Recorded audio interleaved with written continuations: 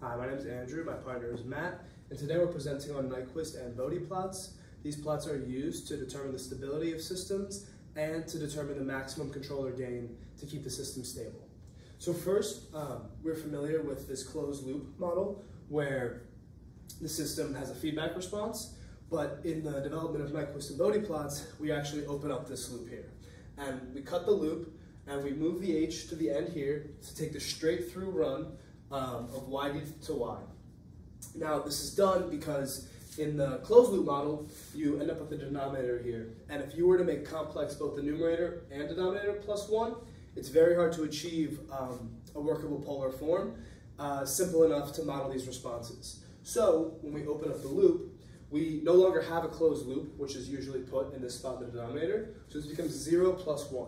And the straight through loop over 1 just becomes the straight through loop. Now this is very helpful because in the form of this straight through loop in the numerator, this can be split up very nicely into the real and imaginary parts, where the frequency response model can then be applied to split it up into, like I said, the real and imaginary parts. Now in polar form, this equals the amplitude ratio times e to the negative j phi omega, and that model can then be used to plot later on these plots. Now, as to why we don't use the closed loop, one, we just want this straight through model where the human is the comparator in this case to determine the fact of is the system stable, and if it is, the limits of stability in terms of amping up the controller gain or not.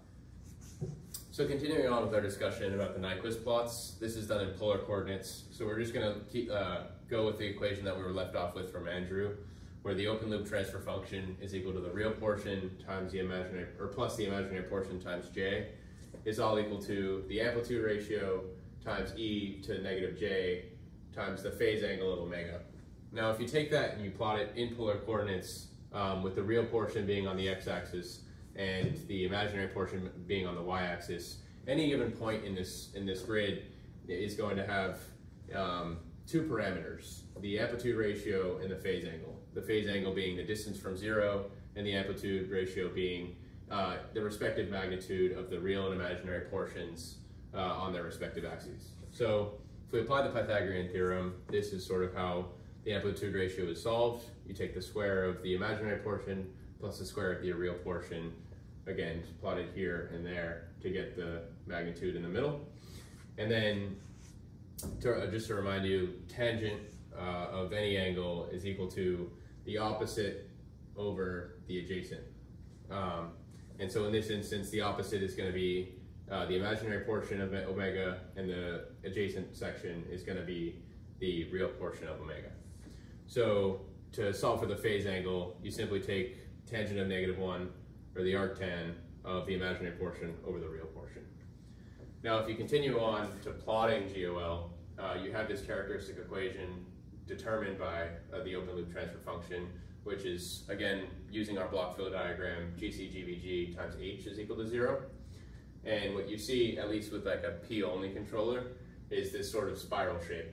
And as you increase the gain, you're also increasing the magnitude of a response. So essentially, as gain grows, this spiral is getting further and further from the origin, which is pretty instrumental in determining stability.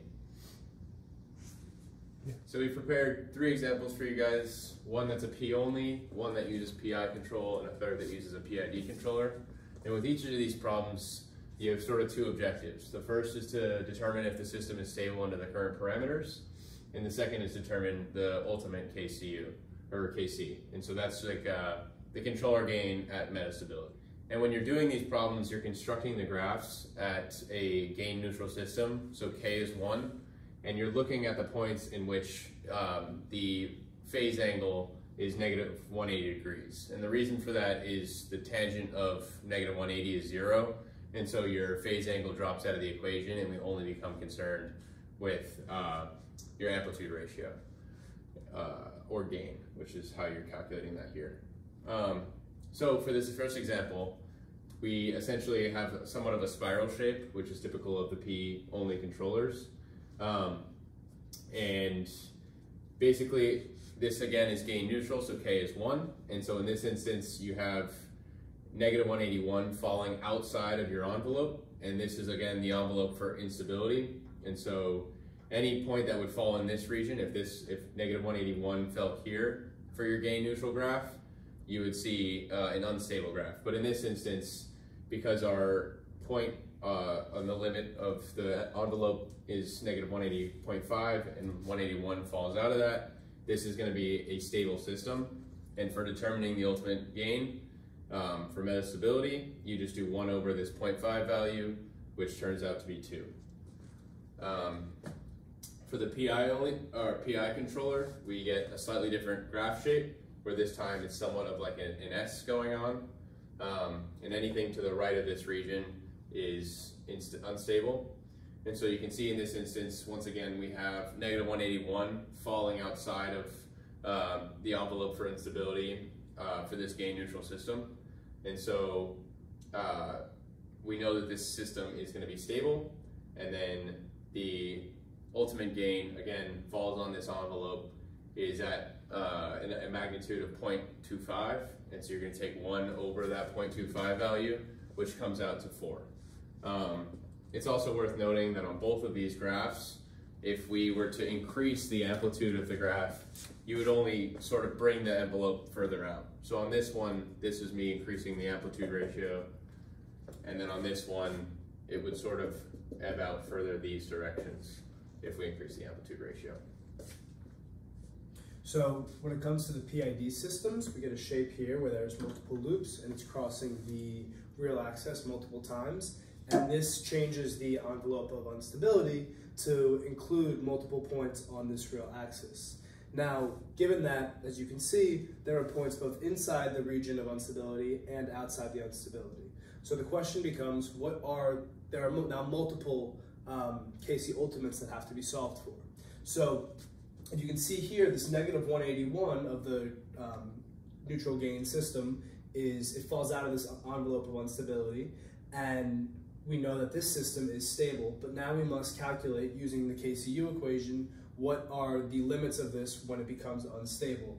So in terms of this, as one can see, for this system to become unstable, this would have to shrink inward, meaning we need a smaller amplitude ratio. So this point here, where the stability region begins, is -182, and 1 over 2 gains a controller gain of 1/2.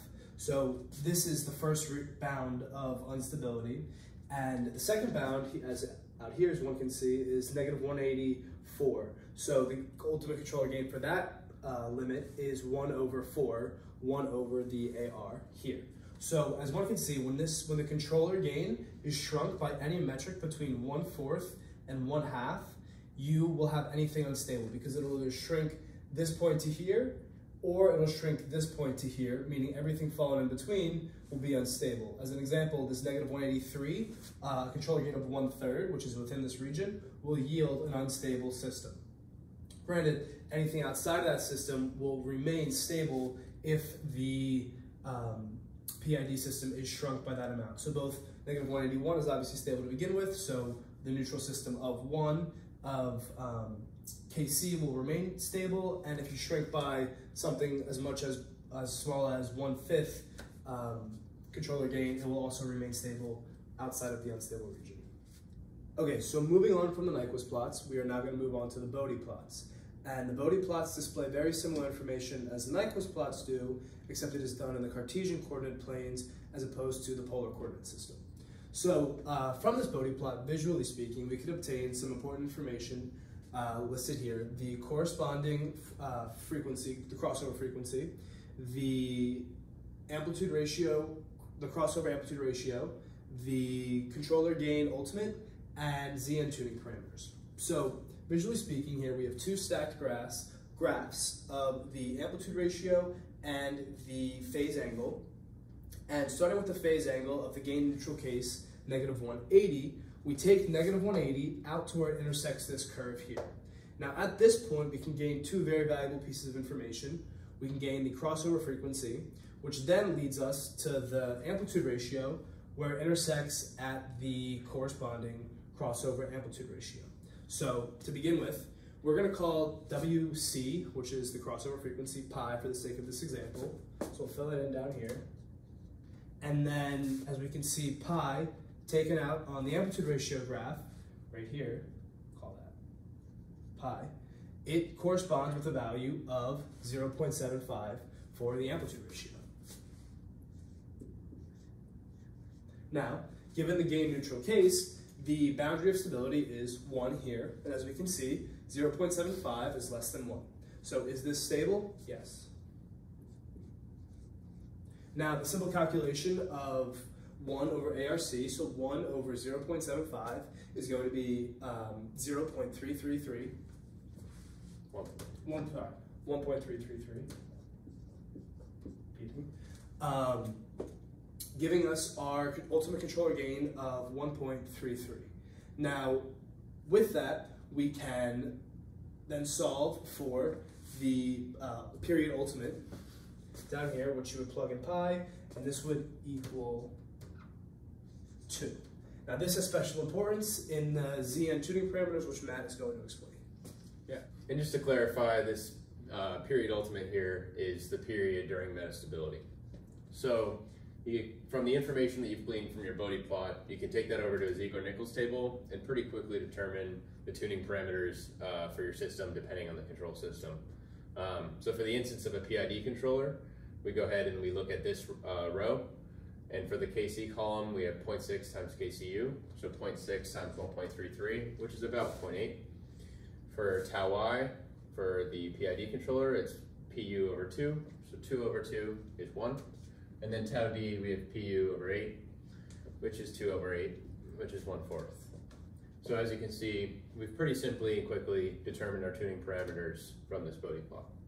Also, it's worth mentioning that you can also determine, once you figure out these two graphs, where one falls on the amplitude ratio graph, you can take that over to its corresponding crossover frequency and then determine from the phase angle graph the angle at which you achieve that amplitude ratio of 1 for your plot.